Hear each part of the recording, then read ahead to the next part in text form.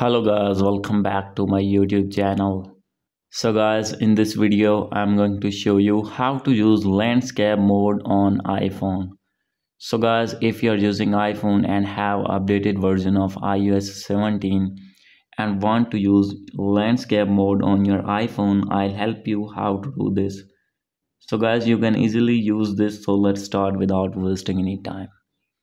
So guys, simply first of all you need to open your control center here, and guys make sure that it is off. So guys, if your portrait orientation locked is on, then guys simply you need to turn it off.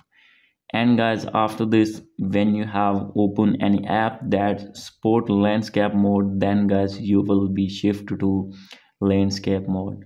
So guys, for example, I am going to open my WhatsApp, and guys now I am going to see that landscape mode has been turned on. As you can see here, you can use this app in your landscape mode.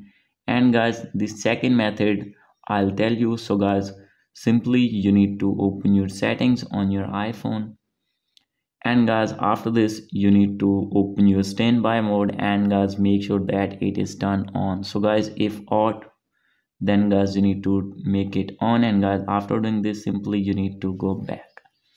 And guys now I am going to show you landscape mode. So guys, simply you need to plug in your charger on your iPhone, and guys after this you need to lock your screen, and guys we will see a magic on my home screen. So guys, simply you need to wait for a few seconds.